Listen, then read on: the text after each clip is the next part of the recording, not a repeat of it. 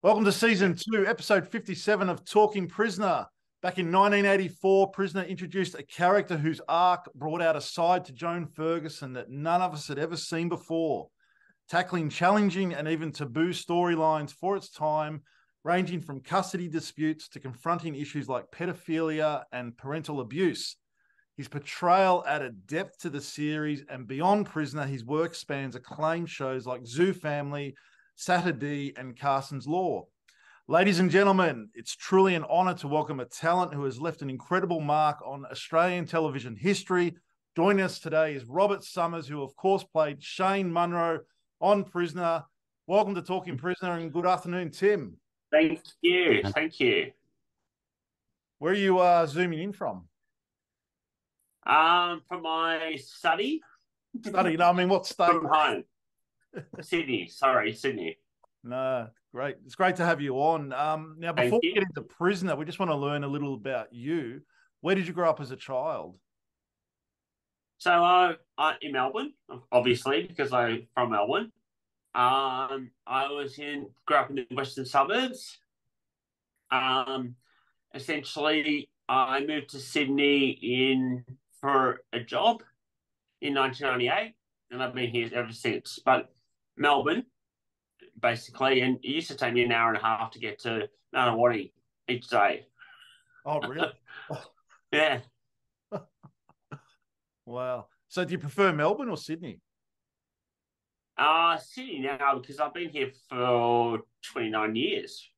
Oh, wow. So, well, 26, 27 years. Yeah. So all my family's still in Melbourne. Okay. So obviously I'm the only one who's moved to Sydney. Yeah. And what was school life like for you? How did you go at school? School was good. It was basically from year 7 I was doing Prisoner. So that was weird because basically I basically sort of at 4 o'clock in the morning I'd go to Channel 10 in Nunawading. I'd film, and then I'd go back in a cab and go to school. And then they picked me up in a cab from school, and I'd film till probably about 10 o'clock at night. You wouldn't be able to do that now as a child person. But it was crazy. And it was actually kind of, what was really weird about it is it was actually kind of normal for me. It wasn't actually abnormal to me because before Prisoner, I'd done a lot of commercials, a lot of sort of stage shows. So I just never sort of saw it as weird. I mean, I've got a twin brother and he thought it was weird, but I didn't. I was just sort of like, you'd be in the cab on the way to Prisoner and just learning your lines. And, you go into the green room and when I first started, I'd go into the green room and I'd see all this. So we were never allowed to watch Prisoner as children. And so we'd sneak up into the bedroom of my grandparents, and they had a TV in the back room, and we'd watch it. And my mum would come and turn it off.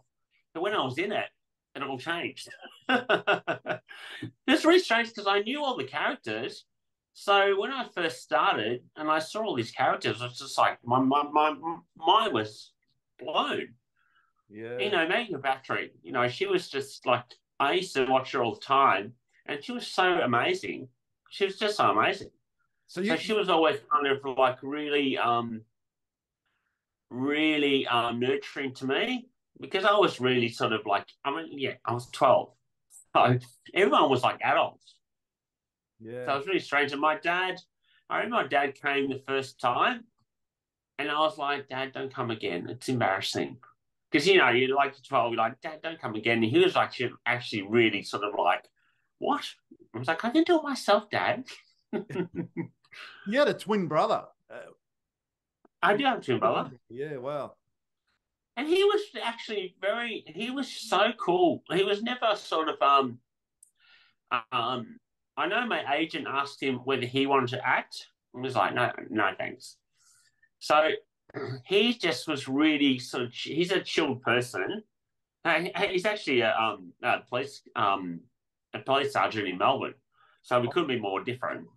But he didn't he try was and just play really off your chilled. fame at all, or Sorry? he didn't try and play off your fame at all back in the day? No. No, not at all. Yeah. I mean, I bought him a bike. That was about it. But Rob, no, not at all. He was really chilled. He was actually, I was more competitive. I mean, essentially, I used to go into auditions and just basically you go to a cattle call where there's like kids everywhere. And I used to think, oh, I'm going to get this. I'll get this. So I was quite, not confident, but I wasn't intimidated. Wow. What was it like with the other kids at high school? You're saying you were in year 7 at the time. I mean, prison had a huge following in high schools, particularly in that. So what were the kids like? It wasn't my episodes didn't play until I was in Zoo Family, and so I was shooting at the zoo, and I had like if there's school groups there, they go mental, and that to me was like really strange. And there's a picture of me kind of signing autographs over the back of the fence of of where our studios were, and there was like all these kids, and like I couldn't get my head around it. But also at school, everyone was actually quite fine. I didn't have any problem at all because they were all sort of like a little bit in awe. I don't know, a bit in awe, but they didn't tease me. It was just sort of here's this person who's on TV. And there wasn't actually any incidents at all, actually. No bullying or anything. No, I don't sort of mean bullying or teasing, but were they saying things like, oh, what's the freak like in real life? And what happens next? They used to say, Annie Joan, Annie Joan. Did they want to know about storylines? No, what's red like? No, not at all. They would just sort of like, it would just be like sort of Annie Joan or something like, I don't know, something just, it was quite easy actually. Funny enough, for a Western suburb school, high school. Did you miss much school because of Prisoner, like being on Prisoner? Yeah, I mean, no, yeah, more. I was their family. I actually had a tutor, but Prisoner, like I said, I used to go at 4 o'clock in the morning, shoot until 8, go to school, and come home and get a cab and shoot until 10 o'clock. And sometimes, like so Monday was rehearsals. Tuesday, Wednesdays was shooting in the studio, and probably Thursday too, but Friday was location. So essentially when we did location, Maggie would always drive in her white Alfa Romeo, which I thought was really cool. Oh, that's cool. So she drove me to location. And then essentially when I got stuck in a drain, as you know, they actually had fire hoses to make it rain. So when I actually went into the drain because Nikki my dog had gone in there. Was that actually your dog, or was that a dog provided by Prisoner?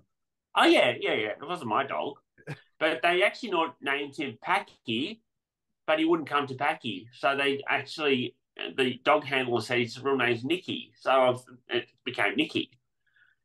And then I remember what happened. I'll tell you about the drain thing first.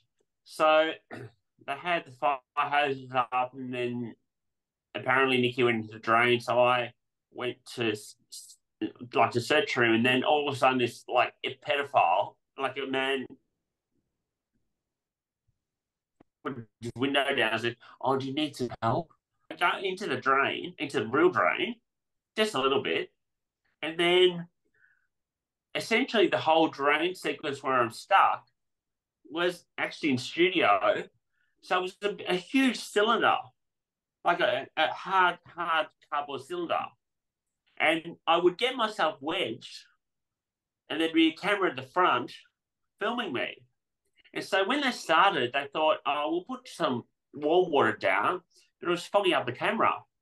So they said, oh, okay, so get out, you need to put a wetsuit on, and we're just going to hook cold water down. So they're just washing cold water down. So I would basically get in there at sort of, like I said, sort of 4 o'clock. I'd get into the cylinder, get myself wedged in my wetsuit, have the water rushing, and doing my lines, and then I'd get out, get the wetsuit off, and go to school. It was just so bizarre. And now I'm saying it's quite bizarre. Was that just one shoot in the drain, or was that a couple of sort of different days over a period of a couple of days? Oh, it was like probably 2 weeks. Oh, 2 weeks. Wow. Yeah, so they film a lot and then just say cut it. And then essentially what they did was, when I actually sort of was, when Maggie Kirkpatrick was sort of at the end of the drain and I was actually freed. So they had a microphone in the drain, and again the fire hoses, because it's raining, and so I'm saying, "Help me, Auntie Joan! Help me, Auntie Joan!" And then basically they had a stunt double fall out and into the water, and then I was saved. And the guy who was trying to help me get out of the drain died. So I was like, "Oh, where is he?" And Joe was like, "Oh, I think he's in the hospital." And then she said, "Oh, he actually died." And I was like, "Oh." Anyhow, that's the drain story. Wow, that's cool. Yeah. Really cool. So obviously you're doing scenes at the studio. So did you get to see other scenes being shot, like that you weren't in? Actually, yeah, absolutely. So you're in the green room, and there's a big screen of what's being filmed. So and then the assistant will say you're next, or so you kind of wait a little while because you can see that they're filming the scene again. And then I remember when I was filming, and Maggie said to me, if you make a mistake, make a big mistake, because otherwise they'll just keep filming. Because basically they're filming 2 hours a week of Prisoner. So that's a lot to film. So basically they were sort of like, she said to me, if you're going to fluff your lines, fluff them really badly, because I'll do a retake. So, but the green room was like, it was full of all these people that I've watched all the time. I'm like, it's doing my head in. Like, you're right in front of me. And that it wasn't actually intimidating. It was funnily, because I was like 12, I was quite confident at the time, and it didn't actually intimidate me. But I was kind of like, wow, I just watched you on TV last week. Now I'm here. So how did you get the role? Did you go through an audition? That's really interesting. So I was in a play. This is just a quick backstory. I was in a local play in Williamstown in Victoria, and Oliver and my agent was there to watch it, looking for a child actor, and then she picked me out, and then spoke to my parents and said, no, I'm an agent. Would your child like to do acting?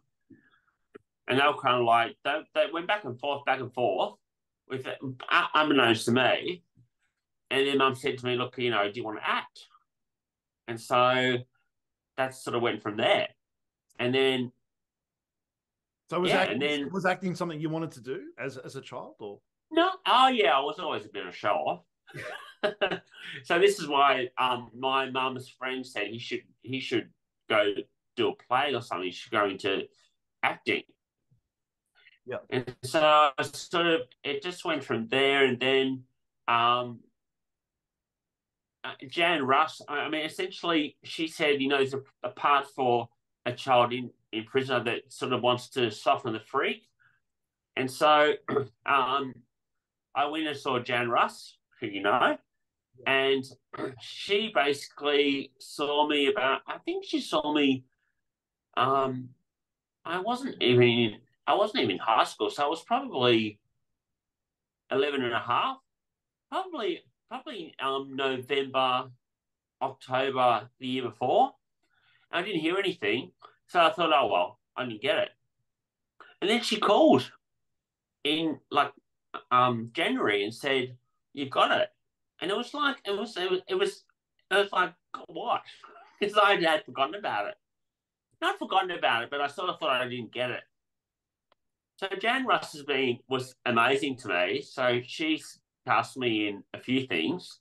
Yeah. She's just been great. And she saw the excitement on my face. I was just like, I can't believe this. So it's amazing. How good's Jan Russ? I mean, she started the career. She's incredible. Yeah. I'm not a star, but she's, made a lot of stars. Yeah. Yeah. Yeah. You know Jan, don't you, Tim? Well, no, I don't. Oh, okay. I thought you did. I know. A casting agent.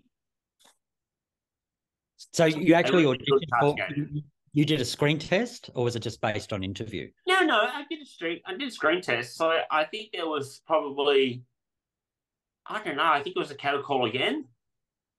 So I think there was probably 5, 6 or 7 other people. But I mean, I had blonde hair. I just had a distinct look.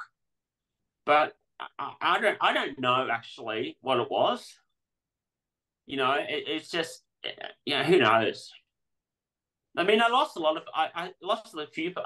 parts, but Prisoner was a really good part because it was only supposed to be for 3, if I can remember, 3 months, 4 months, and because as it went, it kept getting extended to like 9 months.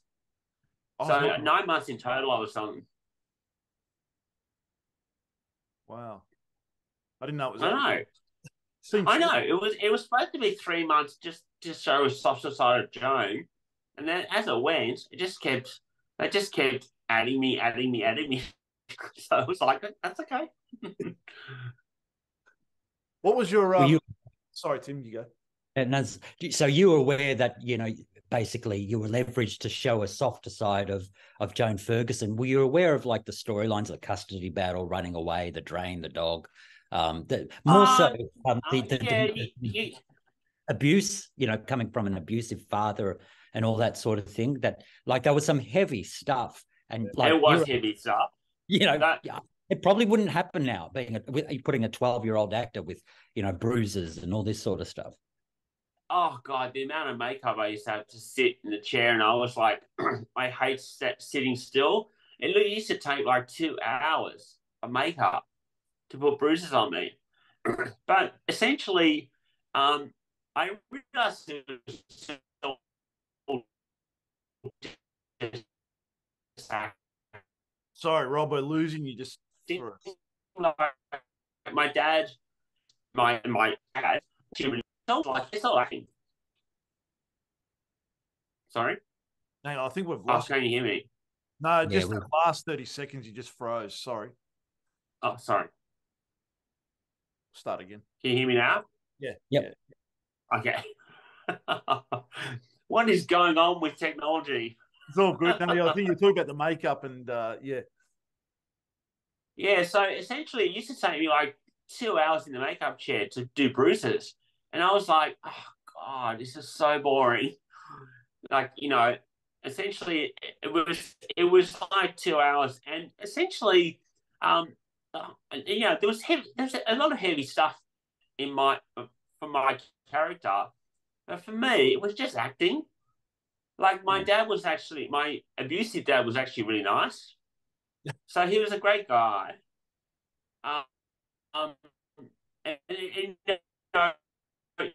We were in so I actually had to. So I don't know who lived there, but I had to sort of just go in like just in the door, and like Maggie Kirkpatrick would come out and say, give me, what are you doing with your son? And I come out with all these bruises. It's like, hi, Auntie Joan. So it was just really strange because it's just it's just acting. So I didn't actually feel like at the time it was sort of like traumatic. Yeah. I mean, I remember one time I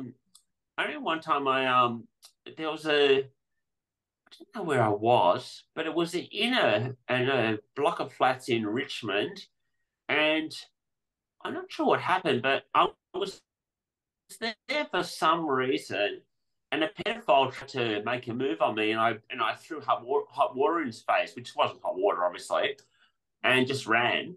And yeah, it was pretty heavy stuff at the time, wasn't it? Oh, yeah. But no one questioned anything about it. It just, for me, it was just sort of like, no, exactly. And no, it's sort of like, even the fire hoses, like raining down, like, so it's raining. I was like, oh, that's just acting. That's what they're doing. The only thing was when they put me in the ambulance, they actually put a mask over me, and that freaked me out. That was the only thing that really freaked me out. I couldn't deal with that. So I was just kind of like, and they were saying like this, just oxygen in it, just breathe. And I was like, oh, that was the only thing I can remember that was a bit freaky. How'd you go? And that's pretty plain, actually. How did you go in COVID when we all had to wear masks? Oh, that was all right. That's a different kind of mask. Yeah. That's cool. You worked pretty, I mean, very closely with Maggie Kirkpatrick, who played your stepmom or whatever, Ferguson. And there was a relationship there, and it did bring out, showed that character was like three-dimensional, not just, a sadistic lesbian, etc. But did you actually get to meet Maggie before you shot your scenes to build up some kind of rapport, or was it a natural, organic thing? Did you just say, hi, I'm Rob? I think it was a natural, organic thing. I don't think I met her before. So the first day you walked up and... no, actually, we did some publicity shots before, so I hadn't met her before. So we did some sort of TV week lead up to my character entering. So I remember that she bought me, because there was a Fox FM used to be there in Nunawading too. So she bought me a Fox FM like top. Oh, wow. So I could wear. I mean, I'm not kidding. And I sort of thought, what am I going to wear? And she goes, here, I'll get you this. And so she bought, and we had quite a few publicity shots. So yeah, I think, I actually can't remember, I'm 51 now, I was 12. So, but I'm pretty sure I met her before. Hey, Tim, how good was Fox FM back in the 80s? I know. I thought it was unreal in my Fox FM and my shell necklace. And it was really funny too, because when you're filming, you can't actually you can't do anything with your hair. So my hair sort of got long, and slowly they just cut my hair. But in case you had to do like what do you call them? Like retakes. So they had to just sort of cut my hair slowly, but after a while, my hair was like wild. Not like now. Yeah. You mentioned Maggie gave you some advice about not, if you're going to fluff your lines, fluff them in a big way. But did any of the other cast members have any advice for you, being such a young age, coming onto that show? Maxine Galactus was really nice to me and told me a few things, just sort of like, just be yourself. I can't remember actually what she told me, but she was really friendly to me as well. I actually bonded with her quite well. Maxine told me a story once years ago that she said, there was a young actor who, he was playing the freak son, and it was his last day on the show. Oh, really? Yeah, she told, this is probably about 15 years ago, and she said, it was his last day on the show, and like no one did anything for him. So me and Genevieve went to the Channel 10 canteen. Oh, that's right. She told us they bought all these lollies and they gave it to you. That's right. So I realized it must have been you. So you remember that? Yeah. Yes, I do remember that now. Oh my God. That's just jogged my memory. So yeah, that she said, That's she right.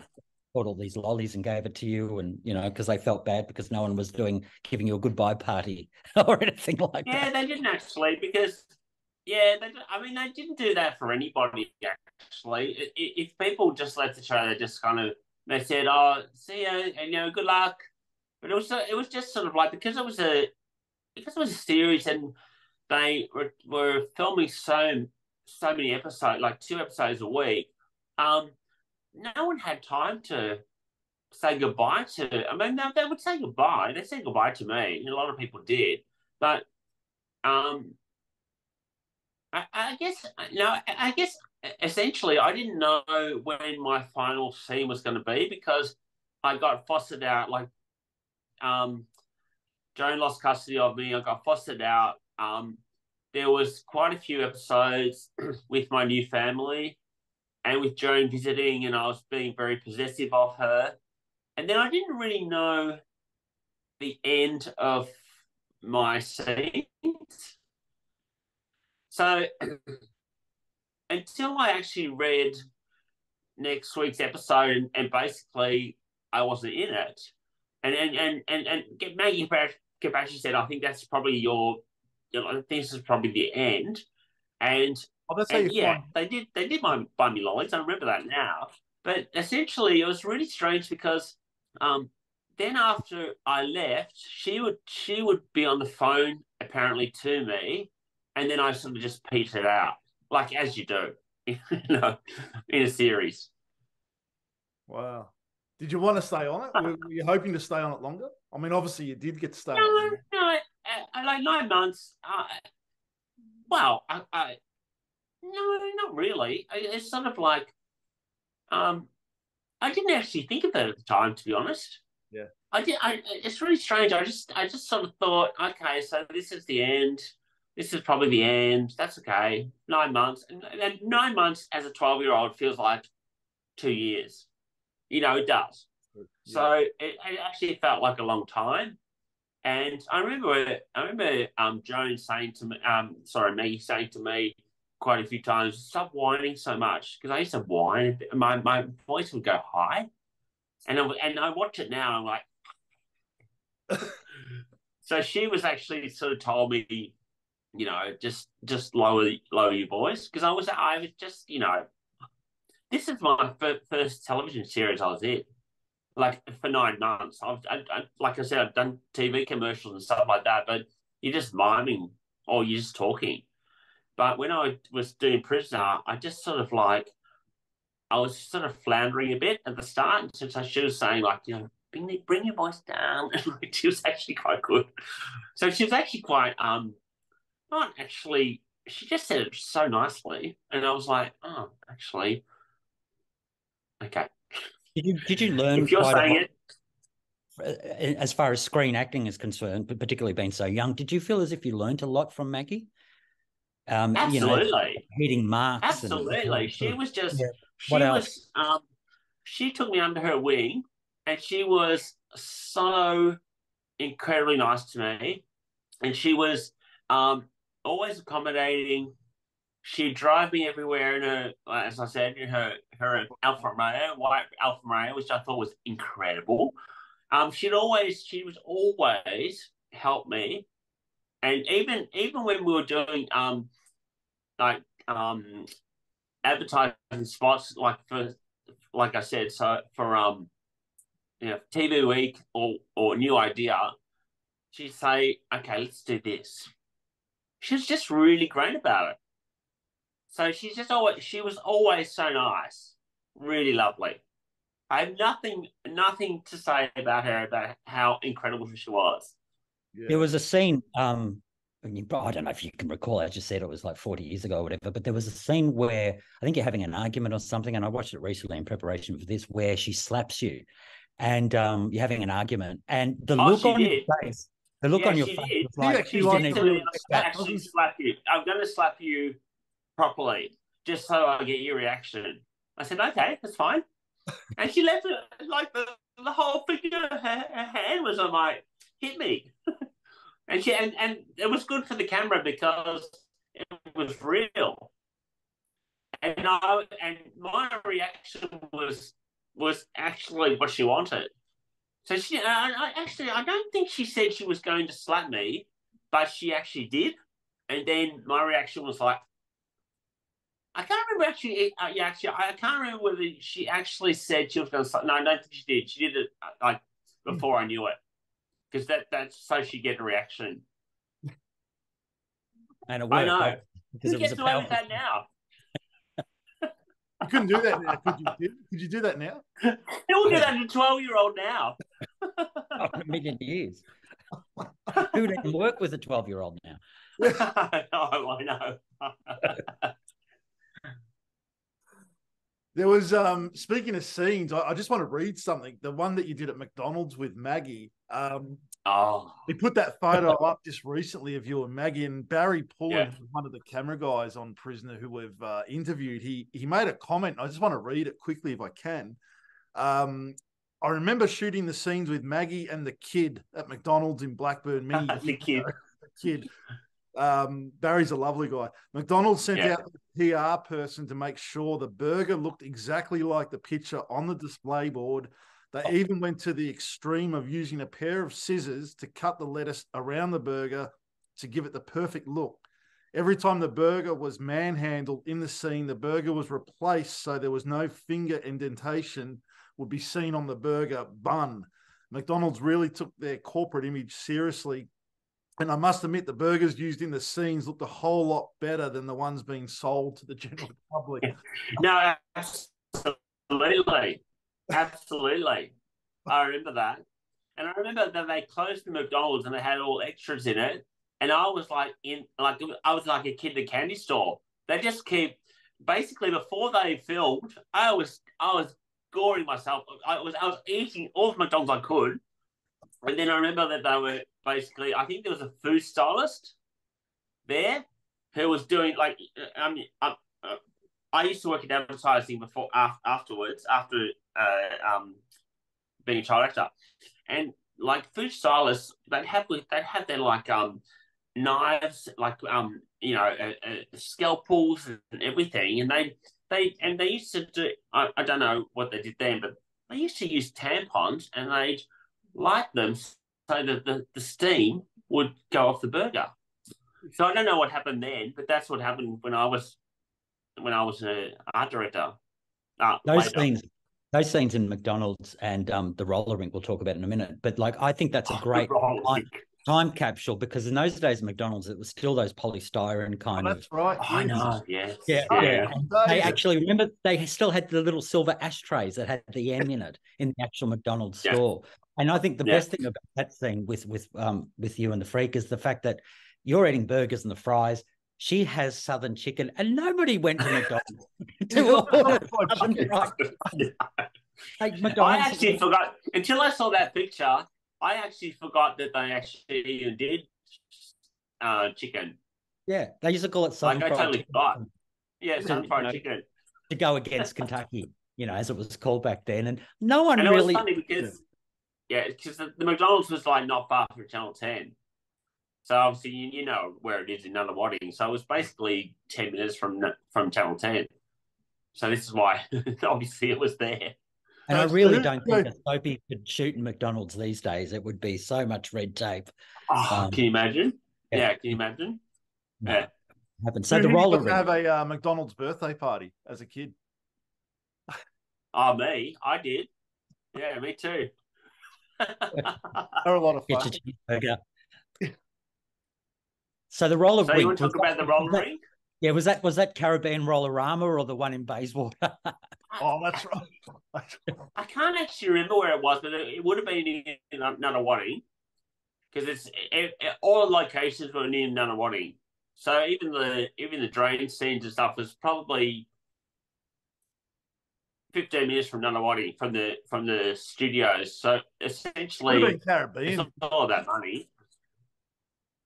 I can't remember where it was. I think it was in Nunawading. Is that the Caribbean in Nunawading? I have no idea. I can't remember where it was. Yeah. It's not far from Nunawading. Oh. Yeah, it wouldn't be far. Oh, well, that'd be probably it then. Because everything was not far from, every location wasn't far from Nunawading, except for where my dad lived in Richmond, and that was the furthest they ever travelled, because essentially it was all about costs and, money, I guess. Yeah. What were those things like to shoot at the roller rink? Seeing the freak fall flat. I don't remember a lot about that. I know that she was just acting. I think she could actually skate quite well, probably better than me. But yeah, it was all sort of like it was funny at the time, if I remember correctly. But she, I don't know. I can't remember a lot about it, but I think that she was pretending she couldn't skate, so that was all right. So I thought that was quite funny. But I mean, I actually used to roller skate, around the corner from me.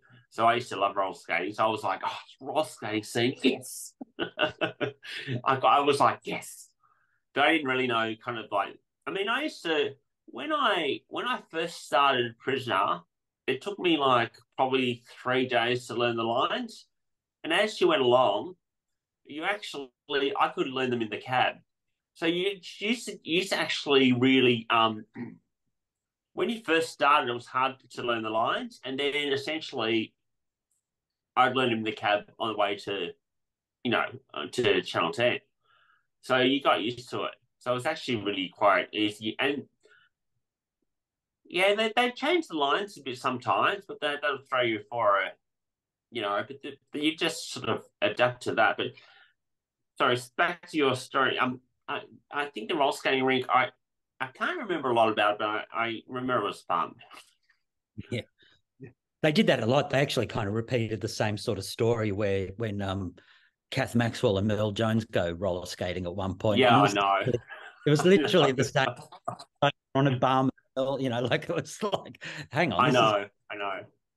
But it's like in prison there was sort of like all of a sudden there was a warden and then there were a prisoner like 3 years later. So they'd actually like cast the same person but in a different character. Oh, that was Margaret Knight's character. Yeah. She actually played Joan's love interest as the officer. Yeah. Terry Malone, yeah. I think. Yeah. I know. Yeah. I know. So it's really interesting because, television series, people have like short memories. Well, I think Will Zuma has the record for playing 9 characters in Prisoner. I think it was. Who's that? Will Zuma, who played Lionel Fellows, as he was known for, but he played a lot of other parts. Really? Yeah. Oh my God, I didn't know that. There's also this an older guy, I think, is it Arthur Baradle or something like that? He played about 15 roles, like he was a judge. Later he'd be. But yeah, when it's like a smaller character and then 2 years later you're playing another information role, but when you've got a main and then 3 years down the track it's also again a main supporting character, it's kind of like, hang on, wait a minute, I think what happens is it's like Jan Russell will be kind of like, oh, they were actually a good actor or actress. Let's just put them on again. No one will remember. But essentially, when it goes to DVD and or on YouTube, all of a sudden you kind of go, oh no. But at the time, I don't think many people noticed. No, when you've got things like non-ratings period, which goes exactly. Yeah. And later, and you can't remember an episode from 1981. Yes. So you watch or Foxtel or whatever, where it's not too. You sort of go, oh, wait a minute, hang on. Didn't that same storyline happen here? And blah, Yes. No, the actual story, the character I found really hard. The one where Gerda Nicholson was an officer in Barnhurst, and then I didn't know that. And then she comes back as a governor a few years later. I thought that was. I didn't know that. It was really interesting because Gerda Nicholson used to do Tai Chi. Yeah. On her off on her in between scenes, and me had no idea. She's doing her Tai Chi in a kind of a dark studio, and I come in, I'm like, what are you doing? And she's not talking to me. I'm like, oh, okay. All right, bye. I had no idea what she was doing.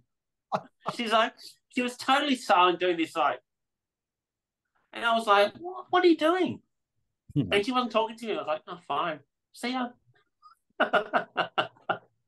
So Matt I mean, I was, oh, hello. Matt, Julianne Newbold, when she came into prison at the same time as Maggie, and like the freak fancied her. She was gagging for it and molesting her and all this sort of stuff. And then when Julianne Newbold comes back as a different character, you know, a few years later, freak doesn't even give her a second look. She's not attracted to her. I didn't know that either. That's new to me too.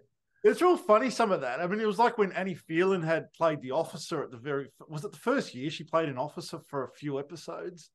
And then she comes in later years as a top dog. It was really funny. Ah, right. So you just because I mean, as I said, before I was in it, I wasn't allowed to watch it, so I used to sneak it every now and again in my grandmother's, back room. So I didn't actually know much to this. So that's actually not surprising, but Rob, it's quite funny. Sorry to cut you off. You were one of those, because I remember back in high school, if you weren't allowed to watch Prisoner, we used to call them, "Oh, you're one of those." Like, you know, he's censored. Then that could watch anything. Oh, did you see what happened last night in Prisoner? Oh no, I'm one of those. One of those, yeah. No, I wasn't allowed to watch it at all. I used to sneak. My mum watched it, and I used to sneak behind the couch and watch it. And halfway, she'd catch. There you go. So yeah, watch it with me. Wasn't even bad. Why did they think that? Like, I know it wasn't bad at all. It was like, if you look at Wentworth now, like Wentworth is like full on, which is an incredible show. Yeah. But it's like, I mean, Wentworth was sort of like really lame, really. But because of its time, it would have been full on. Yeah. Well, I don't know. I mean, what were you allowed to watch? Sons and Daughters, where the brother and sister are having it off? Oh, you know, right. I mean, it was. Well, Chances. What about Chances? Oh, that was Chances. Oh, yes. I was old enough to watch that at that time. That was good. Just going back for a minute, when you said you walked into the studio and saw Gerda. So did you get to sort of walk around the set much? What was it like on like the actual set? Yeah, a lot. I was well, when I first started, it was kind of like because I had watched it, and I was kind of like, oh my God, this is actually, it was really interesting because they had kind of multiple sets at once, because they would film episode by episode. So if they had to have Joan's house or the prison, it would all be in the same area. And it was really funny because the prison, like the actual, I mean, I used to watch it on the green room. So the actual the prison, all of the bricks were just wood.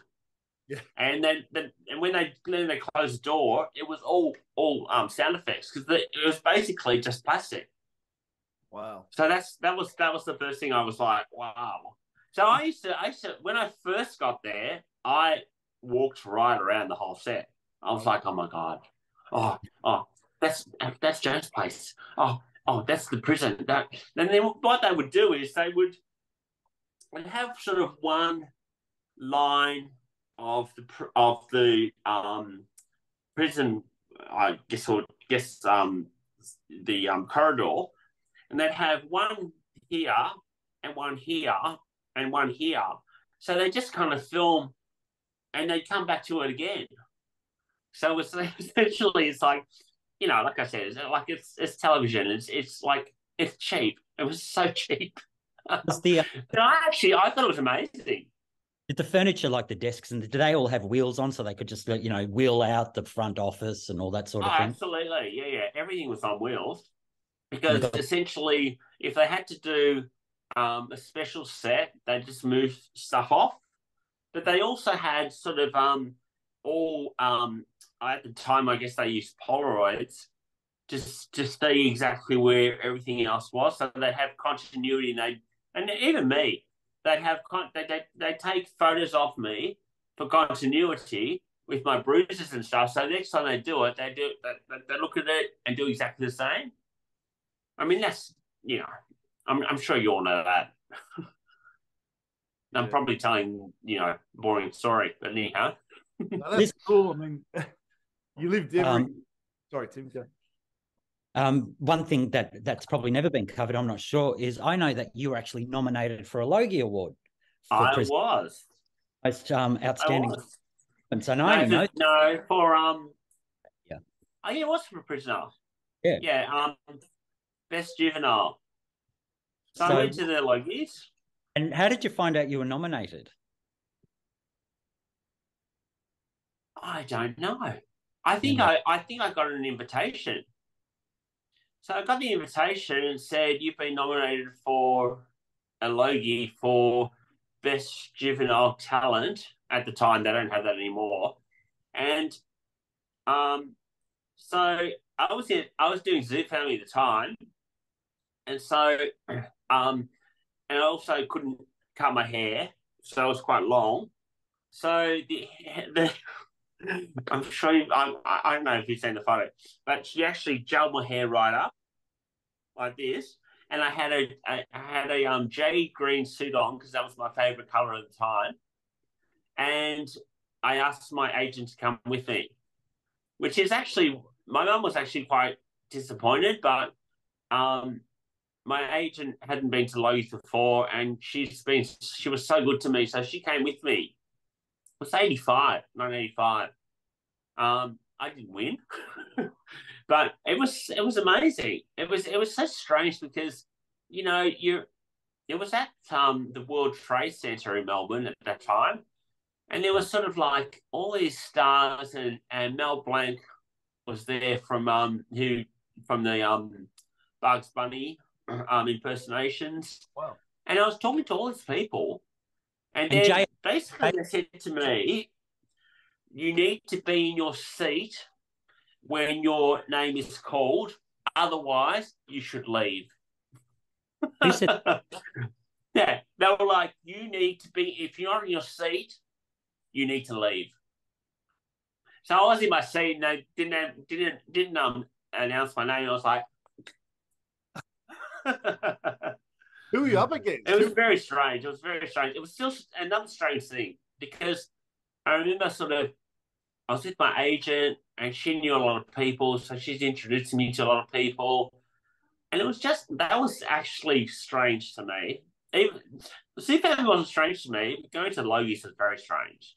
You sitting on all these people, A Country Practice was huge, Penny Cook, and all these people. And then the after party, they're all in their rooms at the Rialto, and we're going from room to room. And I'm a 13-year-old with my agent, which is just bizarre. Were you sitting on the same table as the other prisoner cast that were invited that year? Yeah. Because I know Berta was actually nominated for Best Supporting Actress that year as well. So Prisoner actually got 2 nominations. And I think it won Best Program Produced in Victoria. So it actually won a lot. I can't actually remember that. Berta was up for all I remember is I didn't win. You always remember those things. Yeah. Yeah. The winner was Ken Talbot for Danny's Egg. Yes, that's no. It was a girl. It was Beth somebody for Danny's Egg, but it was a girl. Was it? Yeah. You sure? I remember that because I remember who won and who didn't win. Can you tell the listeners and the viewers what Zoo Family was? I've not seen Zoo Family. I think Zoo Family was so basically when Prisoner finished, I auditioned for Zoo Family. So my character was kind of like a crazy, I I don't know, had an imagination stuff.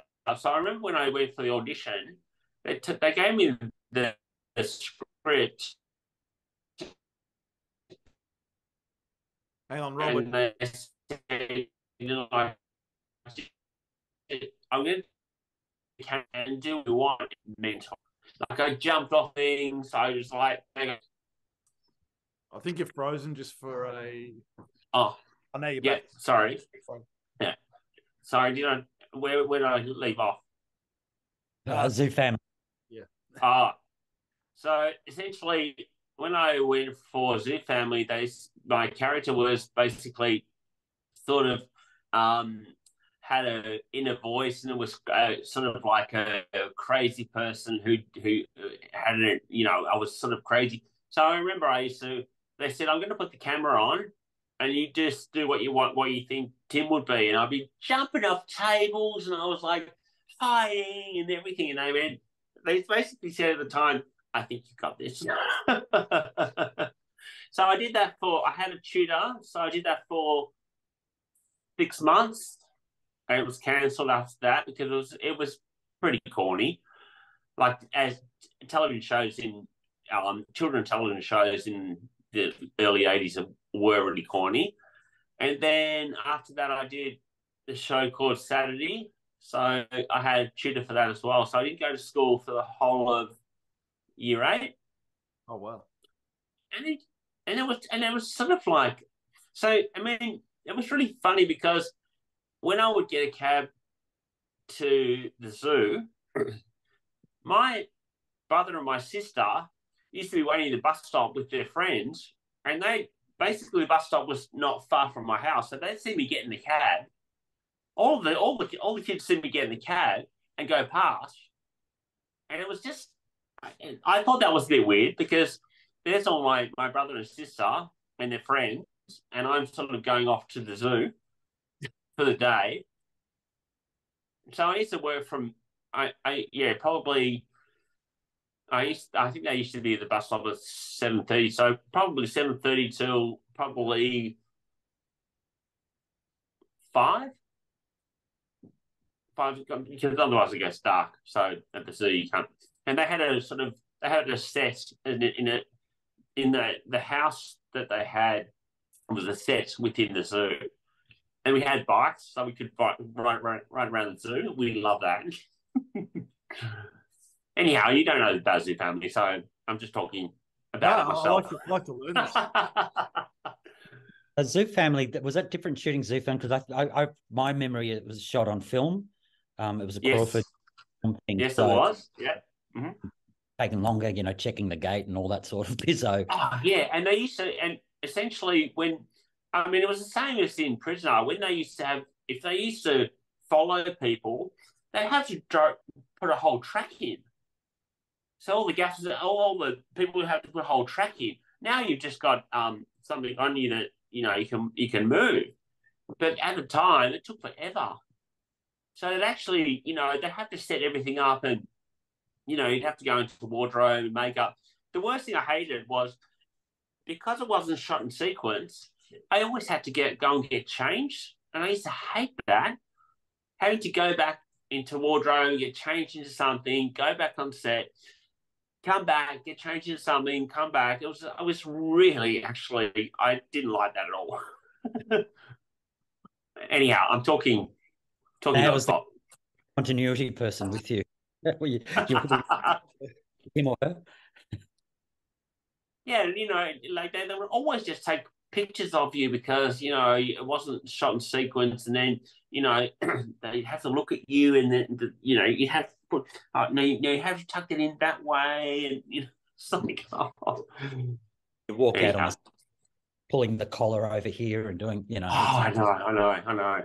Yeah. I mean, I think I haven't been acting for a really long time, so I don't know how it's changed, but I would imagine it's all digital and stuff like that. So, I mean, obviously it is. I mean, things change. And did you keep up having an agent and being in the circuit and sort of, putting yourself out there after? I did. It was really strange because when I was younger, I had no fear. like I said, I would go into a cattle call and I'm like, I'm going to get this. I'm going to get this. And I usually did. I didn't get a few things, but I usually did get everything because of the confidence. When I got into my teenage years, I got more self-conscious.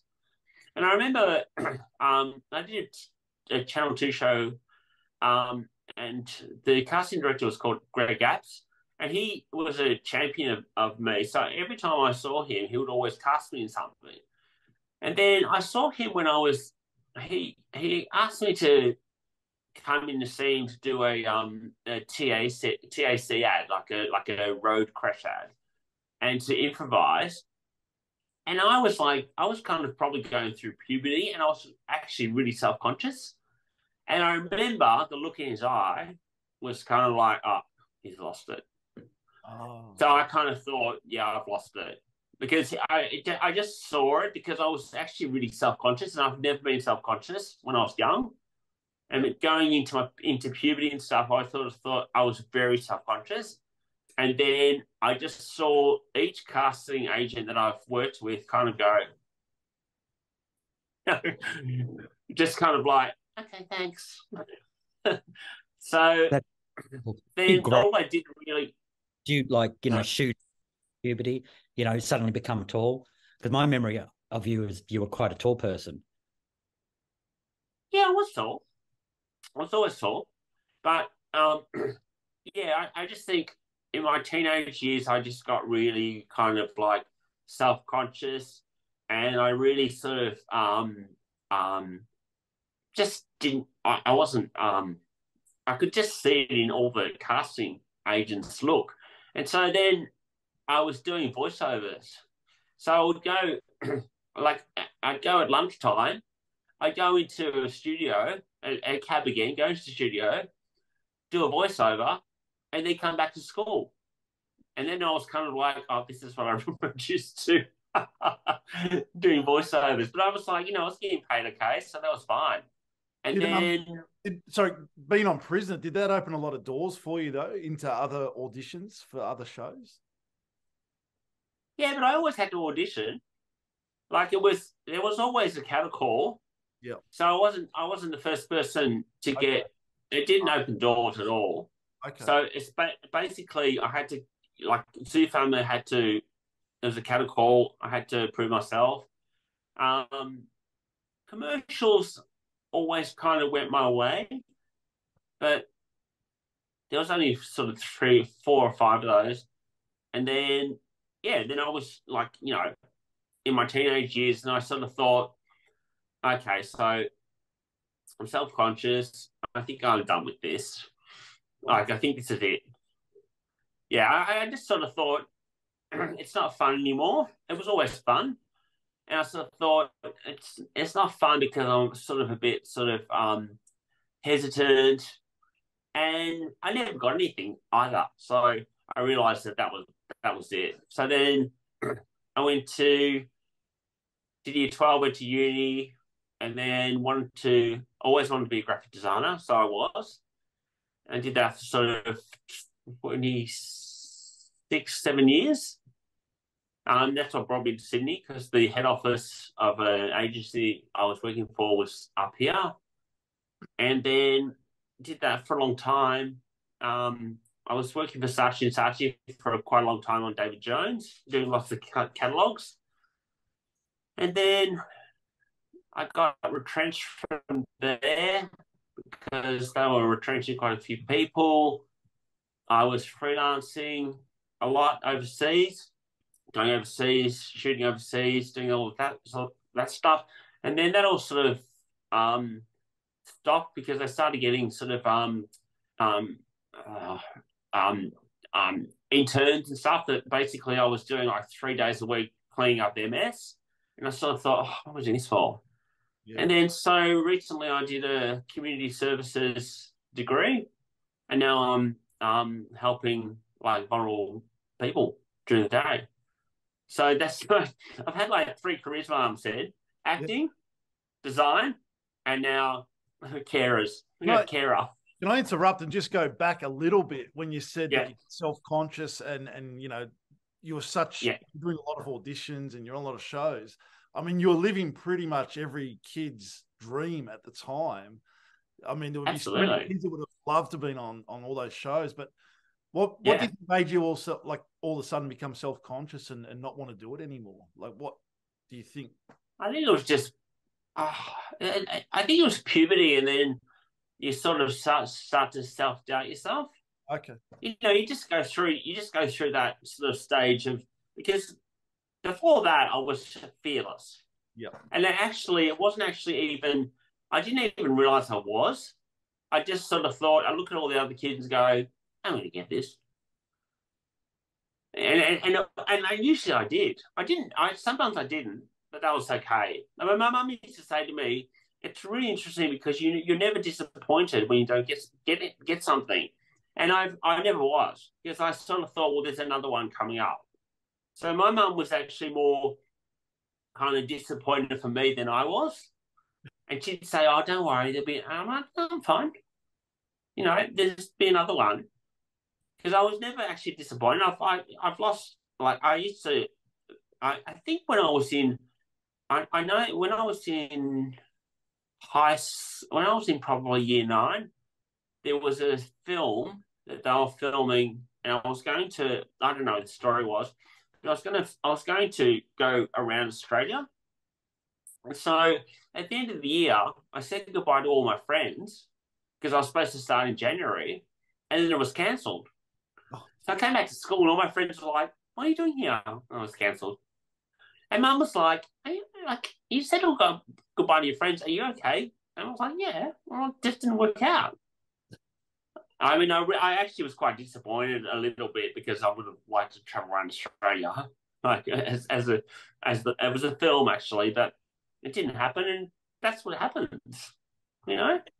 You ever feel like, you know, a bit later in life, so maybe in your 20s or whatever, sort of ever felt like, oh, maybe I might just go get an agent and do some more acting or do a bit of theatre or write something or anything like that? No. I don't know why, but no. I kind of like, sometimes I can't compartmentalize things like, okay, that was when I was young. And really it's sort of like, it's strange to talk about it because I was sort of 12 at the time. For me, it's sort of like a lifetime ago. I mean, it was such a long time ago, but it was such a great time as well. Yeah. So to relive it is actually quite nice now. The show continued for quite a few years after, you know, your storyline exited. Did you actually see what was happening in the show, you know, the following year? Yeah, absolutely. I watched it all the time. How would you... until the freak was put into prison. I thought, I think that's on its last legs now. Did you see, like, if it went for another season with the freak actually in prison, could you see Shane coming back and visiting her out of the blue, saying, as an adult, having her 10 years later? Well, it was really funny because a friend, my sister-in-law is a producer was a producer at the time at Foxtel, and she said, with Wentworth, would you come back as Shane? Oh, really? And I was like, and you know, obviously it was played by an indigenous person, and I thought that was good because I didn't want to do it because it's actually a reimagined. She was saying to me, if you want to do it, I can get you into it. But I sort of thought, when I started watching it, I sort of thought it's all sort of reimagined, so I don't think it's going to work. Yeah. And also, I didn't want to do it because I was like, you know, I'm still, I'm like, you know, at my age, I'm just sort of like, I'm not interested in acting anymore. Yeah. Now, your adoptive dad on Prisoner was Bob Taylor, played by Terence Donovan, who's a really Australian actor. What was it like working with Terence? Oh, that was really funny because the house that they had was like an A.V. Jennings display home. Oh, was it? So it was, it was, and everything was like rocking around and stuff. But I remember Terence, and I remember my mom, my foster mom, and my foster sister, that was actually quite interesting because I knew Terence from. I've met Terence before from something I was in, but I can't remember right now. But yeah, he was great. I mean, they were all good. Yeah. I mean, it was just so funny because like we're all filming inside this like ABG's display home, and I'm kind of going, "Wow, this is an amazing house! What an amazing house!" And that would have, I think I know where that would have been a bit further down near where the cemetery is on Ferntree Gully Road. I bet you there was all yeah. Well, it's not far. Wouldn't be far from Nunawading, that's for sure. these. The actress that played your stepmom, she had played I can't remember her. She was a prostitute a few years. Not the actress wasn't, but she played a prostitute. Yeah. I'm glad you clarified that. She actually prostitute when the freak first came into it, and I think she was one of the ones that was murdered. You know, when there was the nurse that was. Oh, that whole Neil Murray storyline. And I think there's a wonderful scene where so that's better memory than I do for that prisoner. Of course.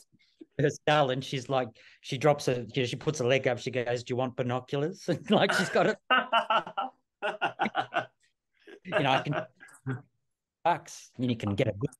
And then sort of like years later, she's this like real shit, aged about 10 years.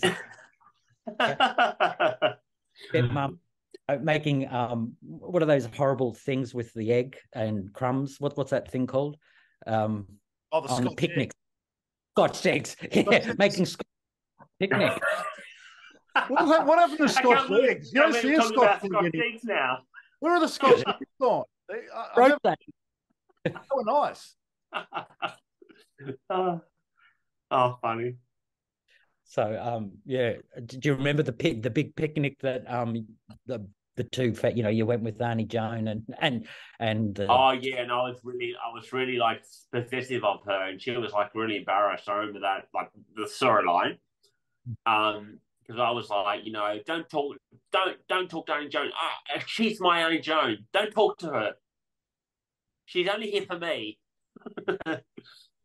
So I remember I was really possessive. So I think that was kind of like the swan song.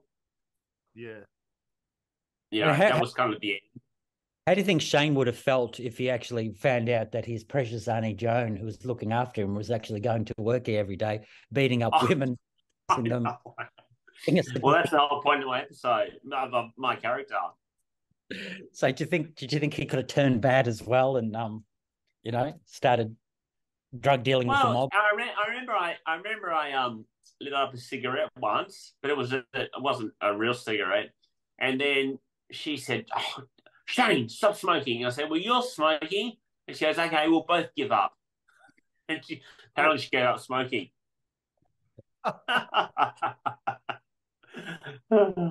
You mentioned about McDonald's, how they shut it down for that scene. You also had the one at Luna Park, which I thought was cool. Did they do the same thing with Luna Park as well? Yes. Yeah. Did they shut it down? I love that too. So that was closed down, and they had all actresses all extras there, and I thought that was incredible. Like I was like, they'll give me fairy floss, and I was like, "I'll have some fairy floss, please." In between scenes, you'd have been hyped. It was like McDonald's again. It was like, oh my god, I'm here in Luna Park. I was 12 years old. I love Luna Park. Yeah. So I was kind of like, oh my god, what else can I do? Like, put another scene in where I'm, I don't know, in a fantastic place that I love. Not only done three. Every kid's dream as an actor, you got to go Luna Park, roller skating, Macca's. It was unbelievable. Yeah. And the best one, I remember that I in the scene I saw my mum at Luna Park. The real mum, yeah. Yeah, an actress mum. Yeah. And I never actually met my mum. I just saw her in the distance.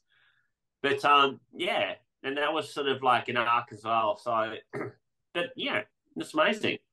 I remember before we even started filming, and they closed the park, and I was going through the roller coasters, and I was doing everything. And I'm like, hey, you got to come back now. You got to get you in makeup. Okay. Yeah. Bit later on, this is what I wanted to bring up just before. A bit later on, you go fishing with the major, and you just do this amazing job of you pull up a line. Oh, that's right. So and obvious. it's dead. It's actually dead. It was yeah, and that you have to move it and pretend it's alive. I totally forgot about the major. How do you act with a dead fish? Yeah, I know. It was so obvious. Wait, you could just and I had to move it like it was alive. Oh, that's television for you. But, do you have memory? I forgot about the major, her dad. I actually totally forgot about him. Carl Bleasby or something. Do you have memories of him? No, not much. I remember the actor. I remember his face, but I don't actually remember a lot of the episodes with him.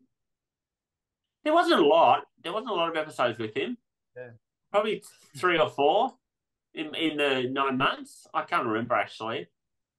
I remember when my job doing those outside broadcasts more than being in the studio all the time, getting out to Luna Park and the roller skating rink and Macca's? Yeah, and I remember being outside of Joan's house when my dog got poisoned.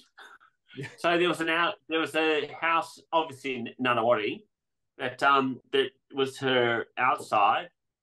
I remember when my dog got poisoned and we had to go to the vets. So that was outside broadcasting. Outside broadcasting was actually. Oh, sorry. Hang on 1 minute. All right.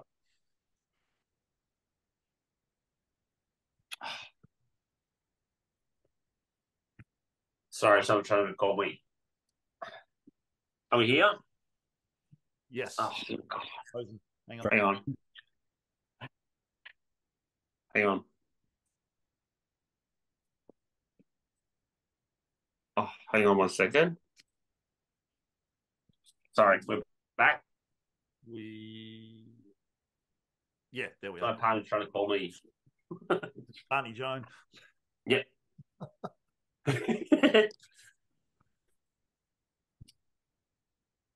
Sorry about that. Where were we? Tim, sorry. I think we covered or something, maybe. We're up to that. Yep. Yep. Yeah. Oh no, doing OB work. Yeah. Yeah. I remember that like a lot of it vividly. I mean, especially the outside drain scenes, which was it was probably like 11 o'clock at night.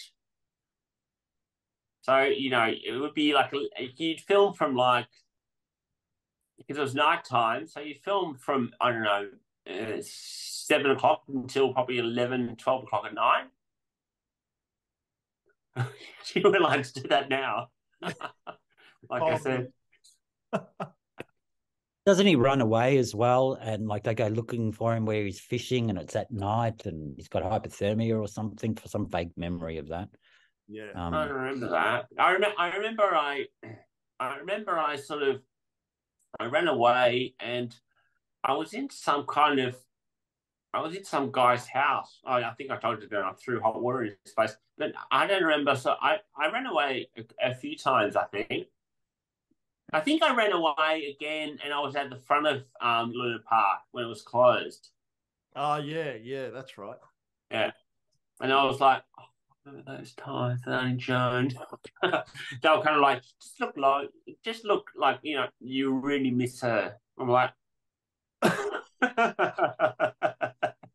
it's funny with her character because she was so corrupt and so bad, but you still felt I know at times. You still felt like, she's lost her little son. Yeah. Yeah. Wow. Yeah, exactly. The story, he just broke into her house too. And that's how the storyline was. Yeah. Because I broke into her house and I fell asleep. Yes. And she comes into the house and you know how you used to have that music, like scary music, like what's going on. And then she finds me and wakes me up. And I sort of say, I kind of went, help. are you the cops because I saw a uniform? She goes, no, I'm a prison officer. Well, don't she goes, tell me one reason why I shouldn't call the cops.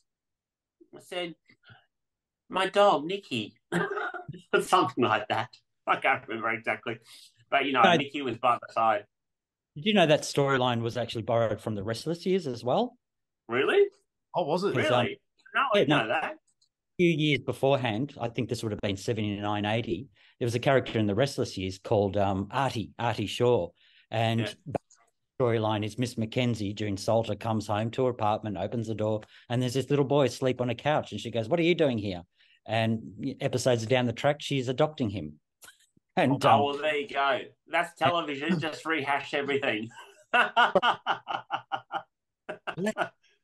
Freak, now, kind of. Sure, yeah. Funny. He stayed in on the show, and I think he actually got a Logie too. So, well, at least he got a Logie. Still dirty on it, aren't you? You want that Logie? You had to rub it in, didn't you? So yeah, they often do that, is regurgitate different, from their systems, and a lot of the actors too. Soon as like the Restless Years finished, half the cast went to Sons and Daughters. So it was a grindy show. There was, young doctors actors appearing in prison. Yeah. But if your actor's reliable and they're good, why not hire them?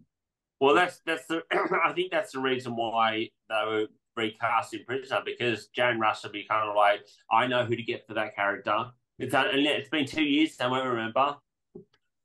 If you won't remember.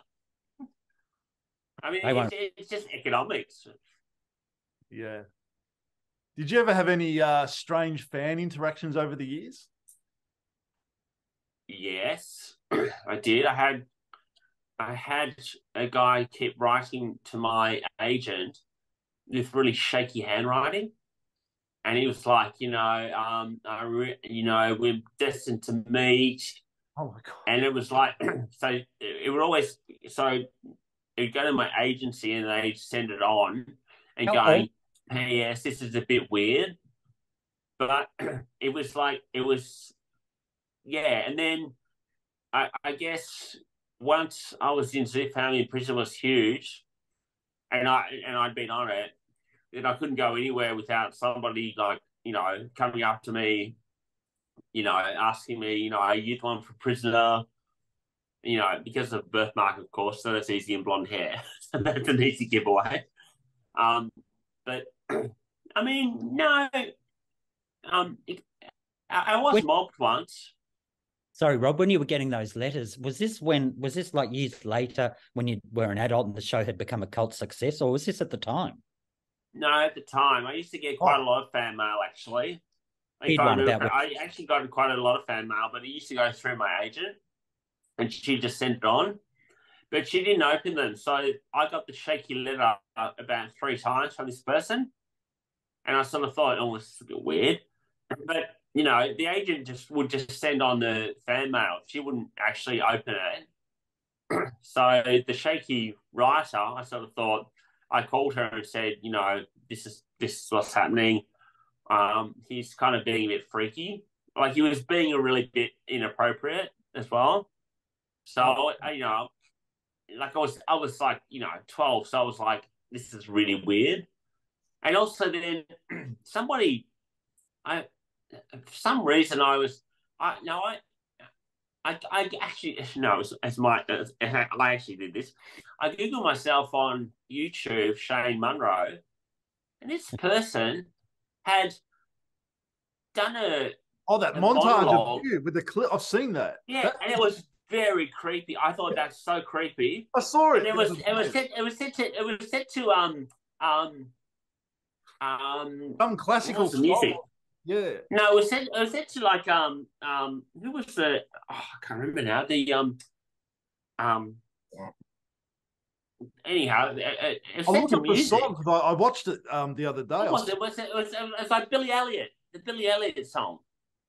Yeah. It was a Billy Elliot. And it was just like, it was so weird. Shane Monroe, the music freaked out about it. Yeah. I was just sort of like, that actually creeped me out because I was probably 50 at the time, 49, and I was like, why did I even look it up? Why did I do that? Why did I look it up? It was just really strange. And I sort of thought, and he was a grown adult. He was older, and I sort of thought that's quite creepy.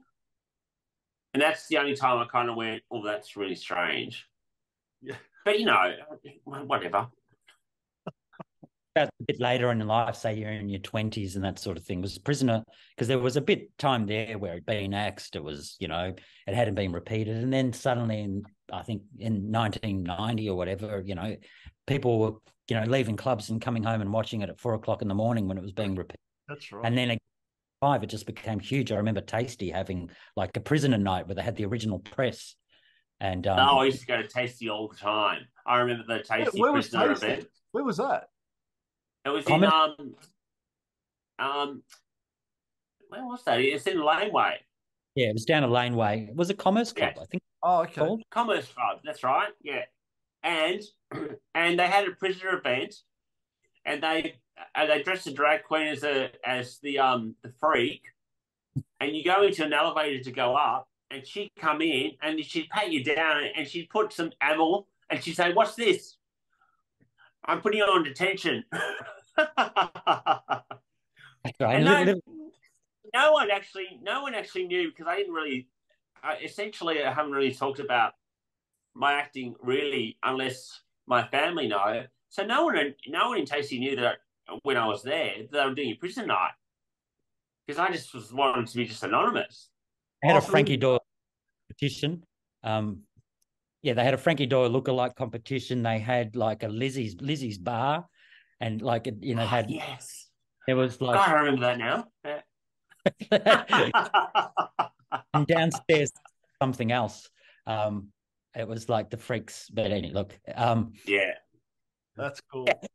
Yeah, they actually had the press there, and I think the organizer or the promoter of the club went and got it from Channel 10, amongst other things. Yeah. Yeah, that would have been 94. I think it was just before it actually got raided themselves, and people were actually stripped and absolutely, yeah. And that sort of thing, which was around about August 94, I think. So, so things were beginning. Around there. When you're in your 20s, did people sort of remember and go, you played the freak's son or whatever? It's frozen. You still there, Rob? You're frozen? No, you're not frozen. It was really funny because he's back. He's... yeah. So no one's recognised me for a long time, but then probably 2 years ago, someone said to me, "Are you from Prisoner? Are you Shane?" And I was like, "Yes." How did you even know? Like, how do you from a 12-year-old to a 51-year-old? How did that even happen? I said to him. He said, "Oh, I just knew. I just knew." And it was just, that was just one person, but not, and that was it. Nothing ever. Did they say nice things, and were they a fan and all that sort of thing? Yeah, really good. Yeah. But I was just like, how did you even recognize me? Like, that's crazy. But, that's it. That's how it goes. I mean, Maggie, I did a little thing for, I don't know what I did it for. I sent something to someone and it wasn't you guys, it was somebody else. And Maggie sent hello to, I don't know, was it you, Matt? No. Was it Matt? Was that you? Did I myself and Maggie send something to? Maybe it wasn't you. I can't remember. Yeah. So we both had to do a hello, and so that was sort of the last time I sort of spoke about my role. have you seen Maggie in the later years at all, or not? No. Well, I'm in Melbourne. I'm in Sydney now, but no, haven't seen her at all. I mean, I've seen her when we were doing a cross for somebody, and I saw her, doing the cross. I did a cross. She did a cross, and I watched her. So that's the last time I've seen her. But she's looking great. Yeah, yeah. We did an interview with her. Yeah. She was a lot of fun. She was great. Yeah. Oh, she's a lot of fun. She was always a lot of fun. Yeah. Yeah. Was the money good as a child actor back then? Was it good money for the work? It was. Yeah. Yeah. I mean, it wasn't like heaps of money. I mean, I bought a car. That's how much money I had. I bought a good car when I was turned 18. I bought my sister and my brother bikes. Oh, nice. I think I gave my I think when we moved into the new house, I gave them money for the pergola. So like really big money. I mean, I was a child, so child rates would have been totally different to adult rates. Yeah.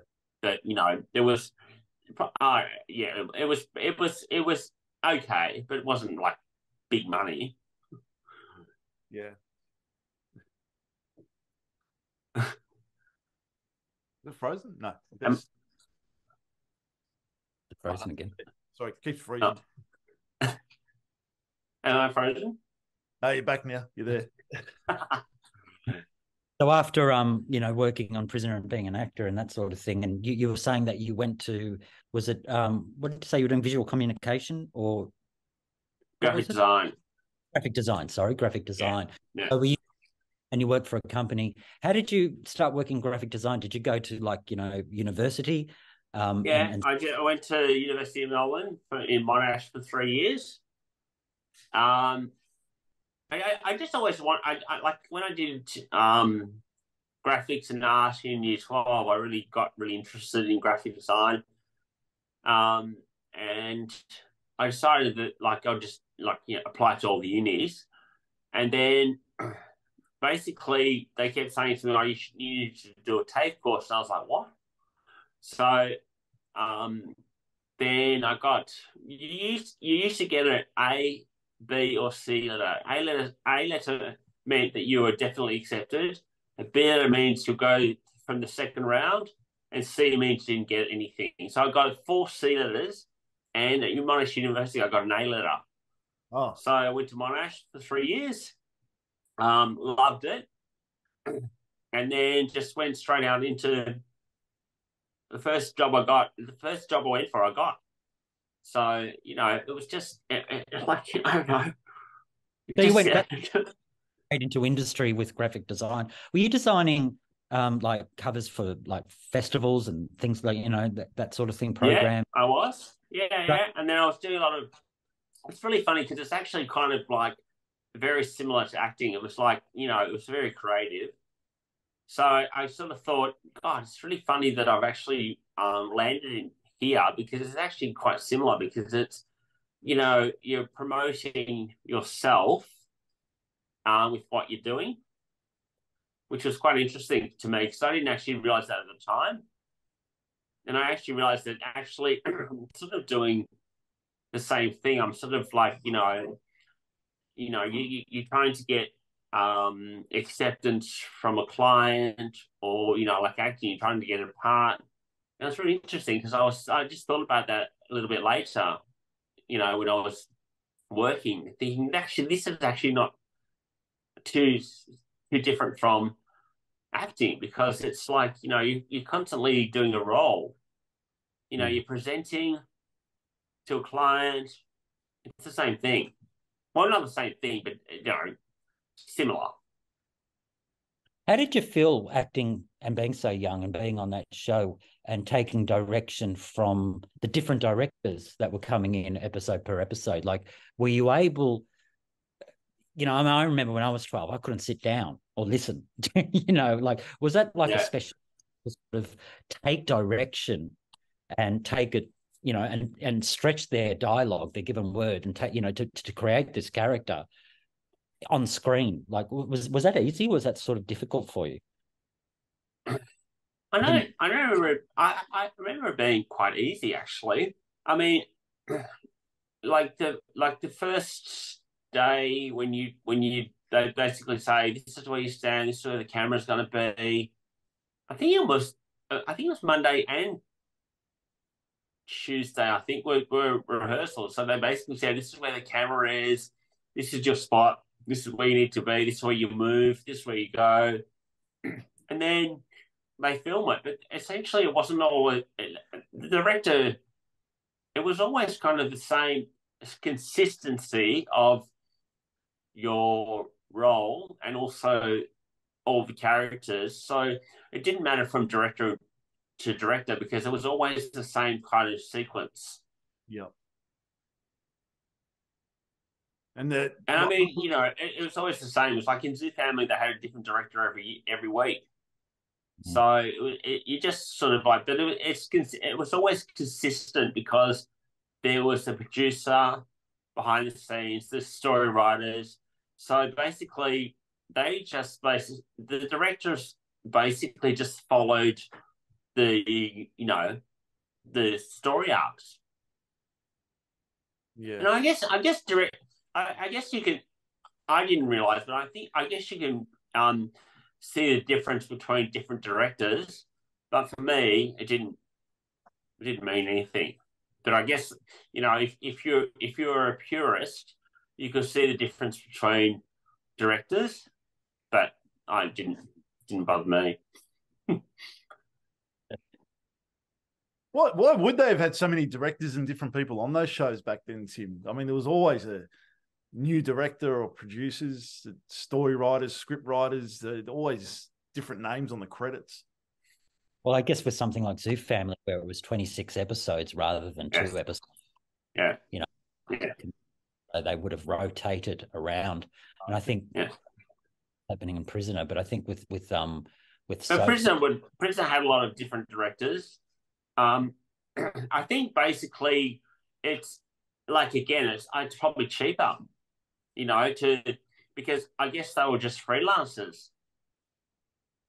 So instead of having like full-time directors and producers and stuff, I would imagine they were probably freelancers at the time. I don't know. I wasn't part of any of that, but I think it's obviously a cost thing.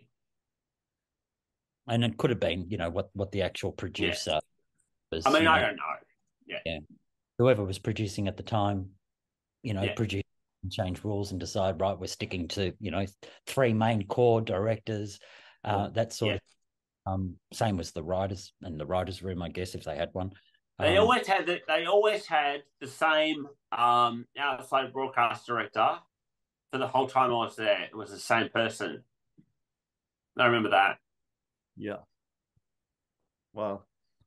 And that probably Channel 10 person, I'm guessing, was actually employed by Channel 10 rather than by Grundy. Oh, yeah, probably. Absolutely.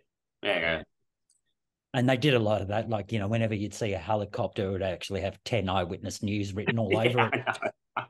They did have a helicopter there. They had a helicopter pad at the front of the studios. They still leave the Grundy's logo on at the bank where Joan Ferguson took the money in the last episodes. Oh, probably. Oh, it'll be the Channel 10 helicopter for sure. You'd have eyewitness 10 logo. Yeah.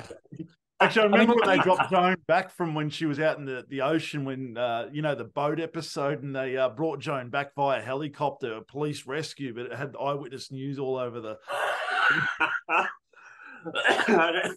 don't remember that bit. That's hilarious. Rob, I remember one time I was when I was recovering from being in the drain, and I was in hospital. They get somebody sent me a card. I don't know, it was whoever saved me, and I opened it up, and they filmed it, and it said, "Dear Robert." So I was like, no, kind of like, no, sorry, they won't notice that. We'll just do it. Keep going. So I was like, "Dear Robert." So props. Hilarious. Props department actually sort of wrote your real name instead of the character's name. Is that right? Oh, no, it's so funny. Yeah, I have no idea, but it was like, and they just kept it. They kept it in. No one's ever fact that like some of the times when all the prisoners are on they're outside rec time, and depending on where the camera is, you can actually see the antennas on top of channel of Yeah. I know. It's well, it's got hilarious.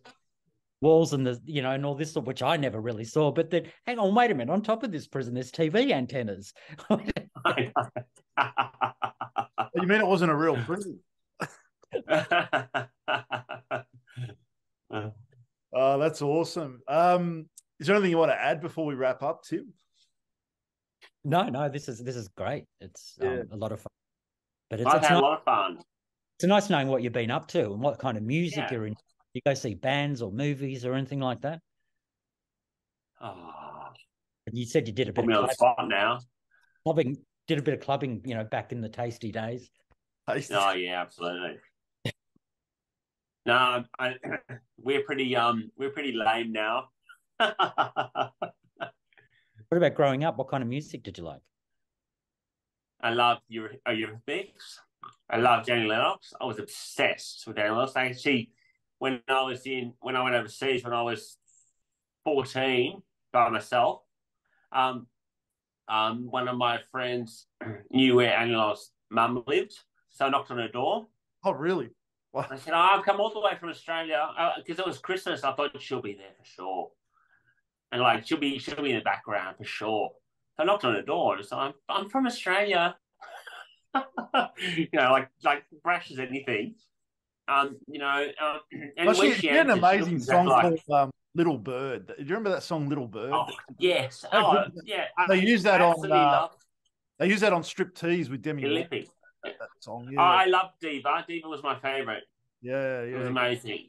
I was obsessed, and I was really obsessed with Eurythmics and also Annie Lennox. You remember No More I Love Yous in the film clip like that, where she just comes out? out? Yeah, I know, like cuckoo. I know, she's so theatrical. That's what I love about her. Yeah. What about Jones? Were you into Grace Jones? She was pretty theatrical and out there too. Love Grace Jones too. Absolutely. Hamish, my partner, doesn't like Grace Jones at all. He's like, I just turn that off. But I really like her. So you're more into the divas. Yeah. Yeah. Actually, what I did want to ask you, it was a question that Tim was going to do. Is we read that your favourite line on, just going back to Prisoner for one more second, was "Rack off, you're not me mum." Yeah, absolutely. Yeah. That's your favourite. It's really funny because it's so funny because my friends were in a club, and I went up to them and go, "Rack off, you're not me mum." It's actually the funniest line because it's just so absurd. That's actually you're right. That's my I love that line. And I've used it quite a few times. What is it? Line, "Rack off, you're not me mum." Rack off, you're not me mum. I used to say it to Shane when I was like, annoyed. Yeah. And put it in a "Rack off, you're not me mum." Rack off. It was all in the expression. Yeah. What was it like that? It was all the expression. It wasn't actually hand movements. Amazing. Is there anything else we're going to cover? I think we've covered everything. I think we have. I've really enjoyed this. Yeah. So what's Rob's like? I mean, do you want to go traveling? What are you going to do with the rest of with your time? We travel a lot, actually. We've got back from South America. Oh, amazing! We travel quite a bit, actually, so we've been quite fortunate like that. So, Machu Picchu? I think. Sorry. Machu Picchu? Did you go to Machu Picchu or anything like that? Any of those things? No, we lived in South Korea for 2 years for Hamish's work, my partner, and that was good. That was probably 5-6 years ago. Took our dogs with us. Now we only have one. He's sleeping right just beside me. Yeah, we just travel. We enjoy traveling, and that's about it. That's about as exciting as I am. No, that was great. That was a huge insight into things that I And even didn't. country, so you're doing well. Yeah, living left Australia. It'd be good to do a reunion, push a reunion, like a reunion. Well, Have you been Is that asked? what you guys do, or somebody else does that we just had one in August. What was it 3 weeks ago now? in Melbourne? Yeah, Yeah. yeah. A lot of fun. Yeah. It was a great day, great afternoon. Yeah. All right. Yeah, but yeah. Anytime you're down here for a reunion, definitely. Yeah. Absolutely. Yeah. All right. Really enjoyed that. I'll just wrap up. That was sorry, Tim. Would you come to a reunion and do your famous rack off, you're not me mum line? I'll deal with the expressions. Amazing. That was episode 57 of Talking Prisoner. Please, if you can help us and support us, like and subscribe to our YouTube channel and share this interview everywhere you can. This interview will also be across all the podcast platforms on Spotify, Apple, and wherever you get your podcasts from, and also on the talkingprisoner.com website. I can't thank you enough for coming on, Robert, and thank you to Tim. Thank you. We'll see you soon.